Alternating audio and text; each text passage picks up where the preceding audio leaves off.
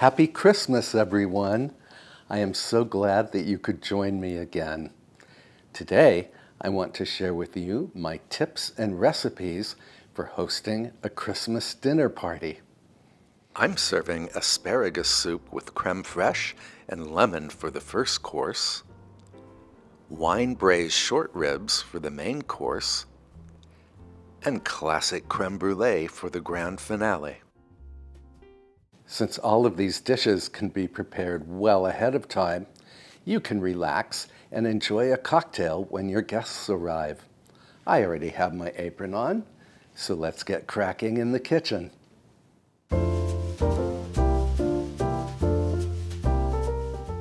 We are going to start with the braised short ribs. The ribs are always at their succulent best when you make them a day ahead of time. So what I have here are 8 short ribs that I bought at the supermarket. Depending on how thick the ribs are, you can plan 1 per person or 2 per person. I'm planning 2. I'm putting the short ribs on a paper towel lined baking sheet because I do want to pat them dry. I rarely use paper towels, except when I'm dealing with raw meat. I will be cooking the short ribs and the vegetables and the stock they braise in a Dutch oven, but to save time, I'm going to brown the meat and the vegetables in my electric skillet because the skillet has more surface area. But you can absolutely brown your ribs directly in the Dutch oven. My skillet is preheated to 325 degrees Fahrenheit, which is 160 degrees Celsius. You want to brown the meaty sides. There's a bone over here. You do not need to brown the bone side.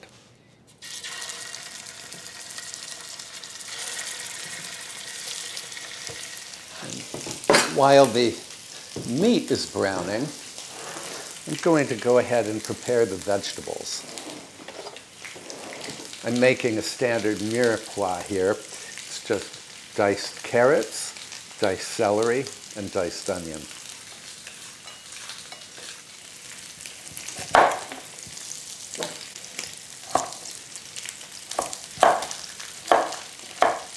The short ribs have been browning on one side for about 3 minutes. Let's have a look.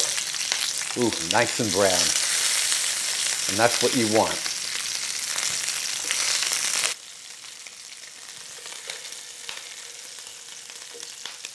Onto the onion.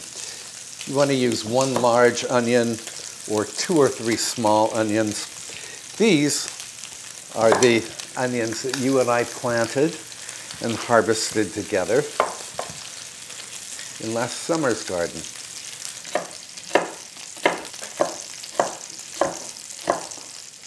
Now this is the celery that you and I grew last summer and harvested in the autumn. Of course, I blanched it and froze it, so it's all ready to go.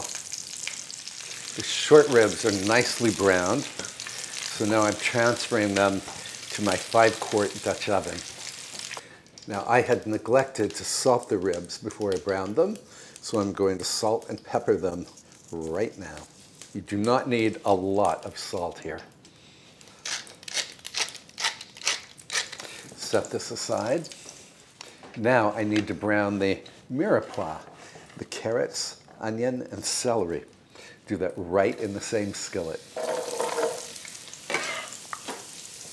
There's enough fat in here that I do not need to add any extra. The reason I am browning the meat as well as the vegetables is to enhance their flavor. Caramelized meat and vegetables always have the best flavor.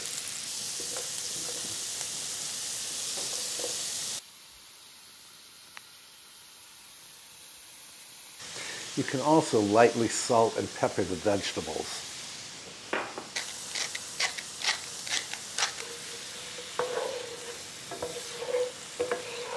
If If you have stuck-on bits or a fond at the bottom of your Dutch oven, go ahead and deglaze it with a little red wine. Since I'm using a non-stick electric skillet here, I don't have any fond to deal with, and that's fine. Add the vegetables to the meat. Now we need to add some herbs. I'm using flat leaf parsley and thyme. You could add some sprigs of rosemary too. And I'm going to tie these together with kitchen string to make them easy to remove later on. So what I'm making is called a bouquet garni. It's a bundle of herbs. Add the herbs to the Dutch oven. And by the way, my oven has preheated to 325 degrees Fahrenheit, which again is 160 degrees Celsius. Now, these are braised short ribs, which means they cook in liquid. And my liquid today is 2 cups of chicken stock. That's 480 mils. Homemade, but store-bought will work, of course. And then I want 2 cups or possibly more, we will see, of a good red wine. I'm using a Côte de Rhône. You want the liquid to just barely cover the ingredients. You need a little more wine in here. And I want to add 2 tablespoons of balsamic vinegar, just for the unique flavor it will add. We need to bring this to a simmer on the stove top.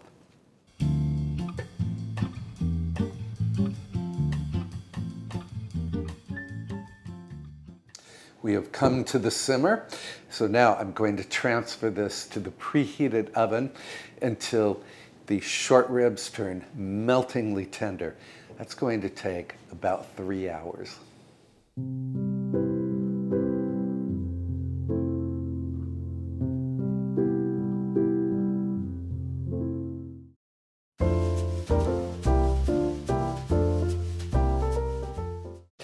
While the short ribs are braising, I'm going to go ahead and prepare the dessert.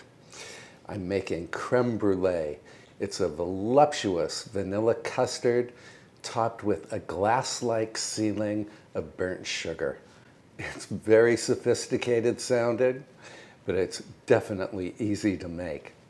And the first thing you need is a heavy bottom saucepan. And to the pan, add 1 quart of heavy cream. That's 946 mils. To the cream, add 1 tablespoon of vanilla extract, or you can add the seeds from a vanilla pod. Since this is homemade vanilla extract, I already have the seeds in here. I'm going to bring the cream mixture to a simmer on the stovetop.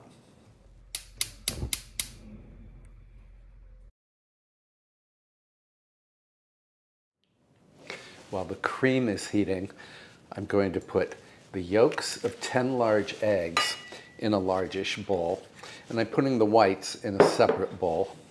You can freeze the whites and save them for a souffle.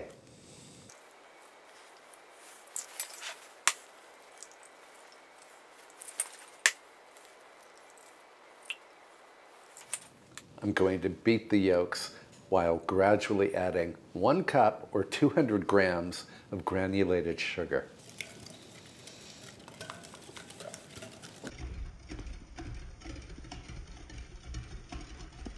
By the way, make sure your cream mixture is over a low flame. You don't want to burn the mixture.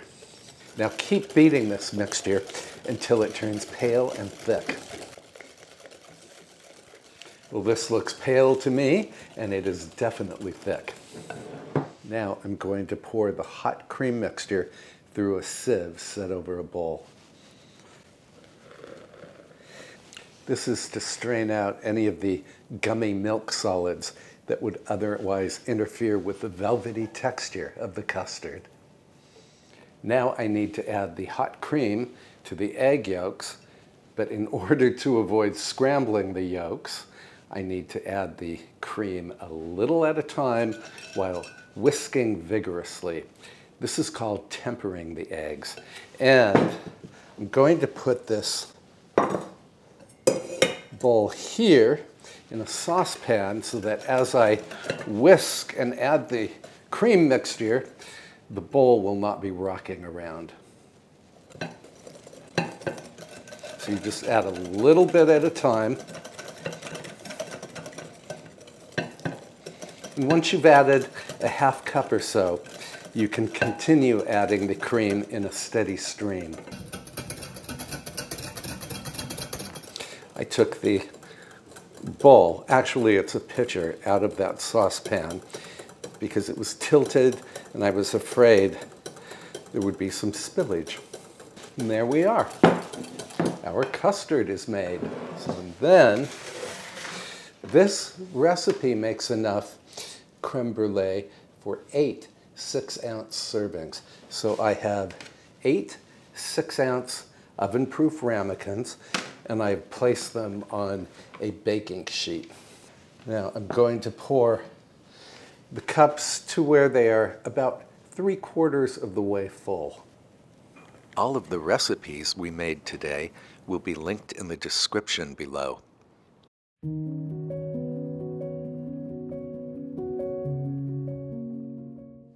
It looks like I have enough custard left over for maybe one more ramekin, so I'm going to go ahead and add that.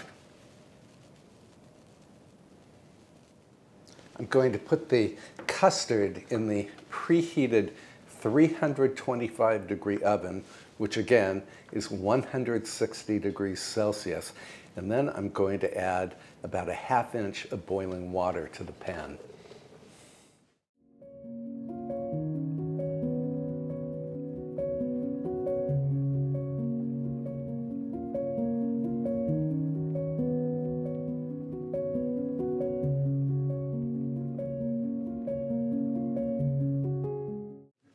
I'm going to let the custard bake until it is set, and that means it should just barely jiggle when the pan is shaken.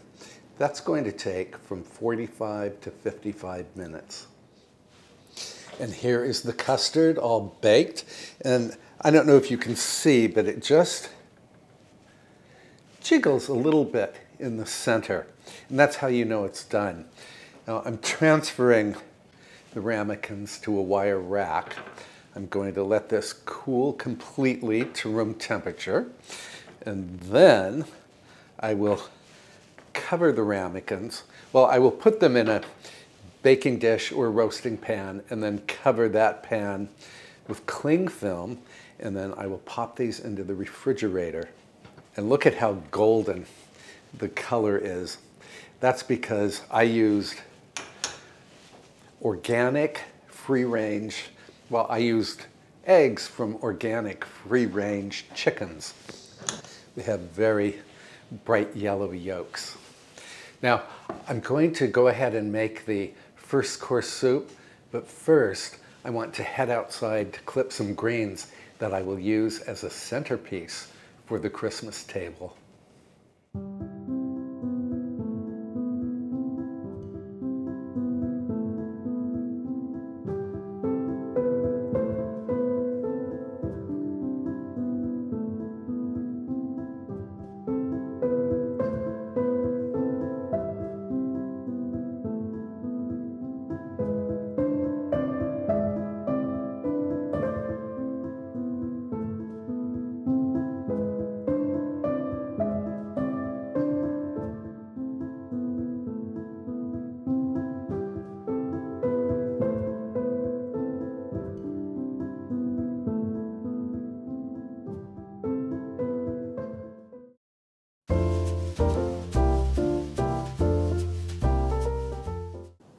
On to the first course soup. I'm making asparagus soup with creme fraiche and lemon. It's absolutely delicious. It's delicious hot. It's delicious warm. It's delicious cold. I'm going to serve it hot. The first thing I need is a large onion, which I'm going to roughly chop.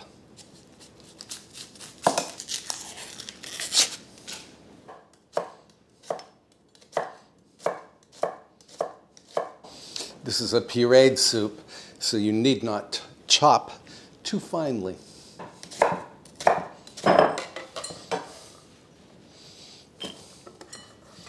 Then wash 2 bunches of asparagus spears and cut them into roughly 1-inch pieces. Then we have to move to the stovetop. Melt 2 tablespoons of butter in a large soup pot or a Dutch oven set over medium-low heat. Add the onions,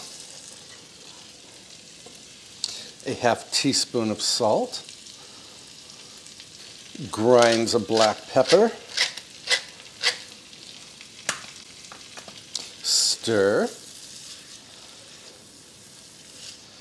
and then lower the heat, cover the pot, and let the onions sweat until they are perfectly tender. That will take about 5 minutes. Then add the asparagus, 4 cups or 946 mils of unsalted chicken stock, and 1 cup or 240 mils of dry white wine. I'm using Pinot Grigio here. Then crank up the heat and bring this mixture to a boil. When the mixture achieves a boil, lower the heat, cover the pot, and cook until the asparagus is perfectly tender. That will take 20 to 25 minutes. The asparagus is perfectly tender, so now I am going to puree this magic in my blender. Now I'm going to fish out some of the asparagus tips so I can use them as garnish. This is hot. All I need to do now is puree the soup until it's perfectly smooth.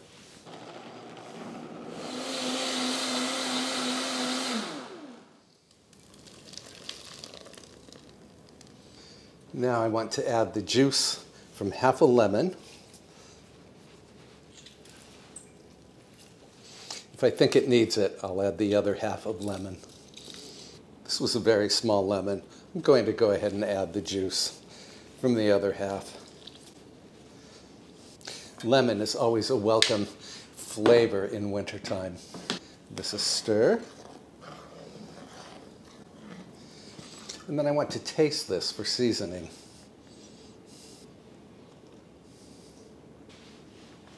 This is delicious, and it will be even better after I add 8 ounces of creme fraiche.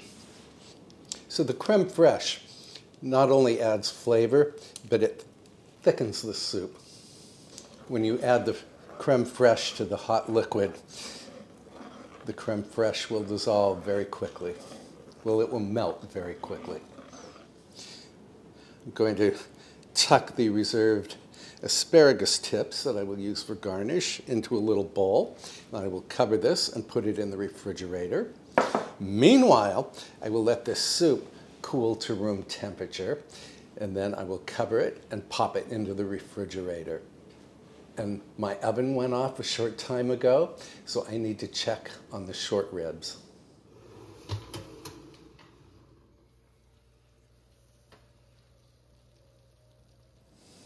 I cannot tell you how inviting this pot of short ribs smells. So the first thing I want to do is remove the bouquet garni, because these herbs have given their all. Let me show you just how tender this beef is.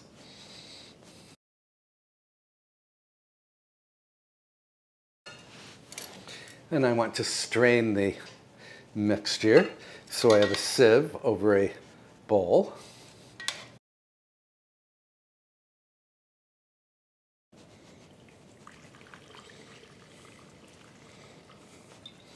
I'm going to let this drain for about 5 minutes.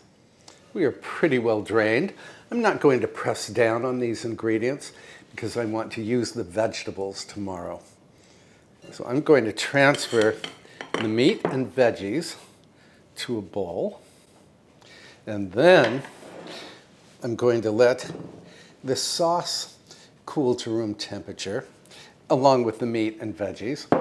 And then I will cover them and refrigerate overnight. Tomorrow, the fat will have risen to the top and solidified, and then I can pry it off very easily. Also tomorrow, we are going to arrange the centerpiece for the table and set the table, and then I will go over the game plan for serving all of these dishes. Sweet dreams, and I will see you tomorrow. Good morning, everyone. Yesterday, we did all of our heavy lifting. Today, the only thing I need to do as far as food prep goes is to make the mashed potatoes.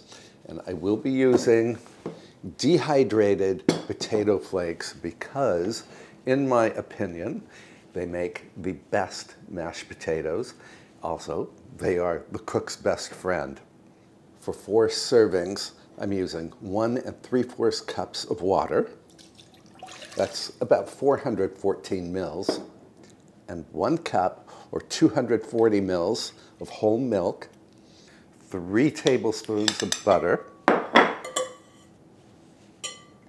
3/4 of a teaspoon of salt, and 2 cups of the dehydrated potato flakes. Now, these are just potatoes that were dehydrated. There's nothing fake about them. And whenever I serve mashed potatoes this way, the comments are, "Kevin, how did you make such creamy, smooth potatoes?" Well, now you know. Just cover this with cling film, pop this into the refrigerator, and we will cook this off later. It requires only 8 minutes in the microwave. I'm going to clean up my workstation here, and then I want to make a short trip to a shop called American Pie in Chatham, New York. I want to find some Christmas crackers that I can use for the Christmas tablescape. So come take a drive with me.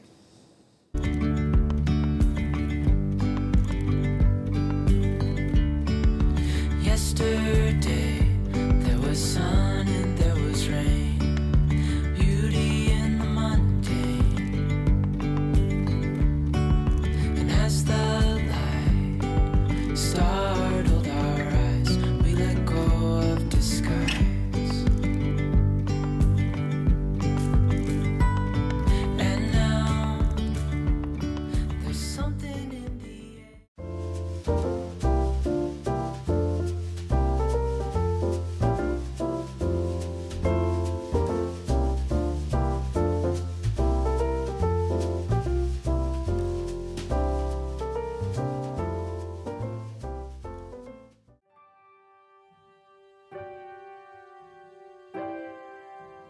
American Pie is a fun store. I found plenty of Christmas crackers there. I could not make up my mind as to which design I wanted, so I ended up buying 2 different designs. I also selected some pale blue candles that I think will show well on our tablescape.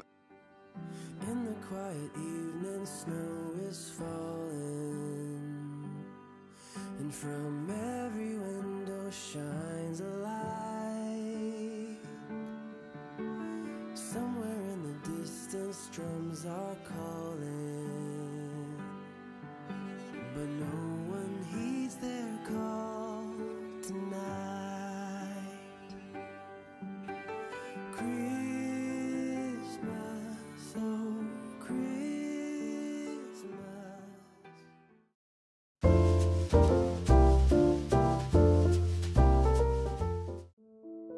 Home again, I laid the dining room table with a white cloth and an off-white and tan table runner.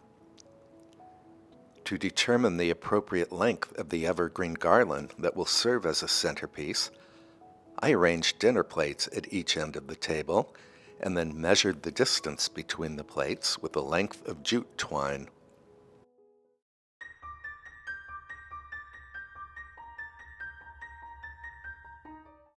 Now I am forming bundles from the greenery that you and I clipped from the garden yesterday.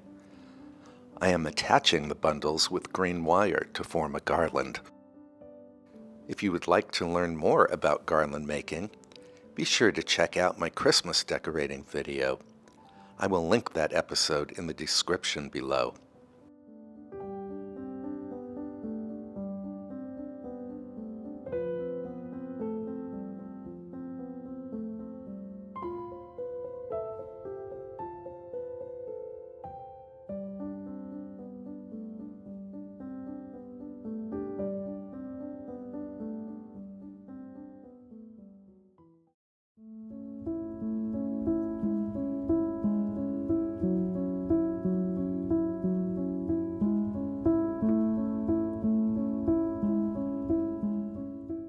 To give the garland some extra glamour, I clipped holly sprigs from the shrubs in my garden. I also added some small pine cones that I found in my yard.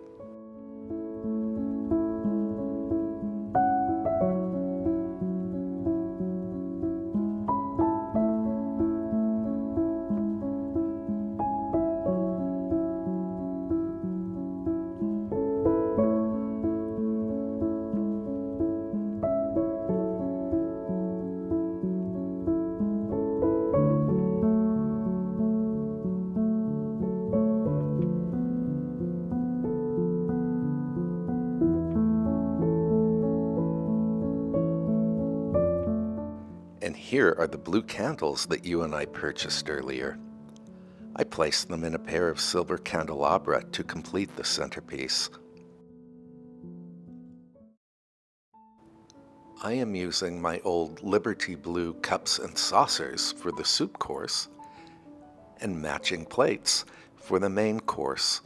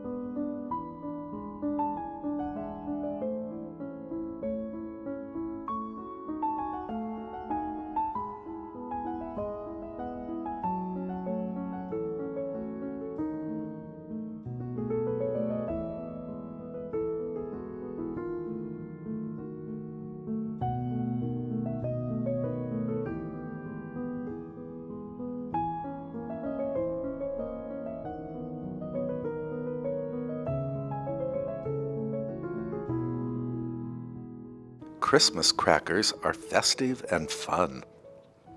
You and the person seated beside you pull on each end of the cracker. When the cracker breaks, a small toy falls out.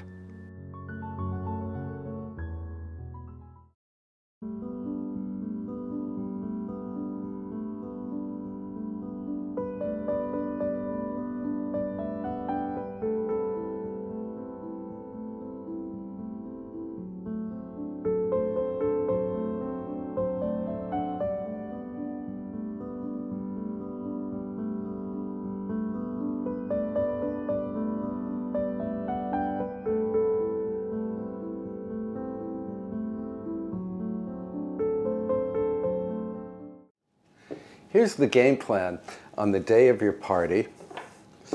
Take the juice from the short ribs, the juice that we strained from the short ribs, and pull off all of the fat. Of course, we put this in the refrigerator, so all of the fat rose to the top and solidified, so it's super simple to remove.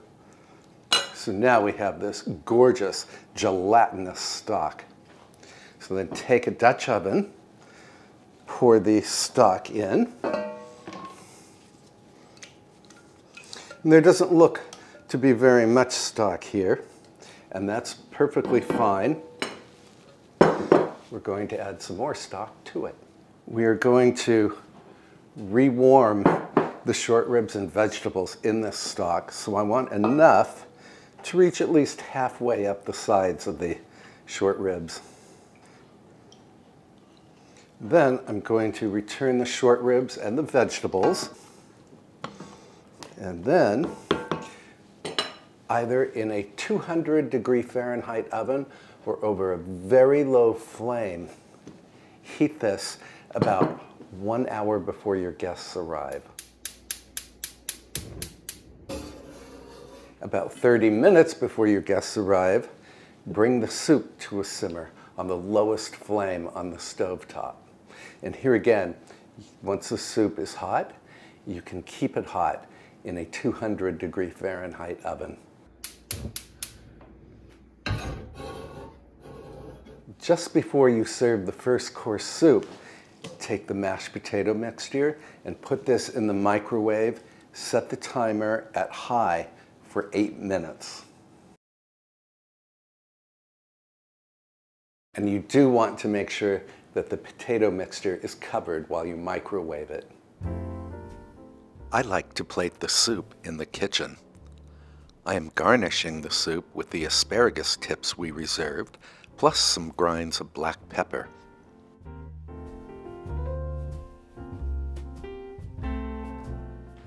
A dry white wine is the ideal pairing for the soup. I will serve a full-bodied red wine with the main course short ribs. After the soup cups are cleared, give the potatoes a vigorous stir. Then divide the potatoes among the plates and make a basin in the center of the potatoes. Add 1 or 2 short ribs along with some of the diced vegetables and a generous spoonful of the aromatic stock. I like to garnish the short ribs and potatoes with snips of fresh chives.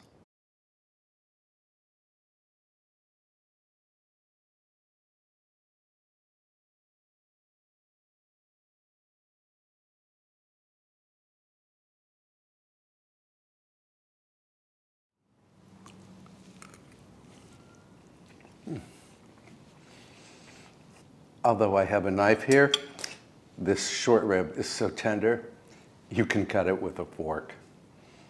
It's time to move on to the dessert. So here is that gorgeous creme brulee that we made yesterday. I covered it and stored it in the refrigerator. So now, all I have to do is sprinkle a thin layer of sugar on top. Then take a culinary torch. I bought this from Williams-Sonoma, and I can link it in the description below. Let's see, I want the flame on. And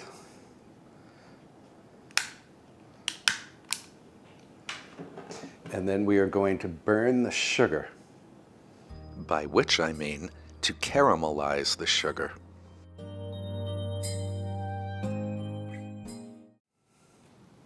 Of course, I have to try the dessert for you.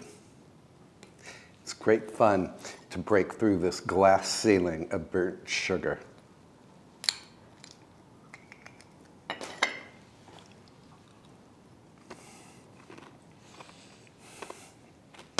This is a very sophisticated dessert, but as you've just seen, it's a really easy dessert to do.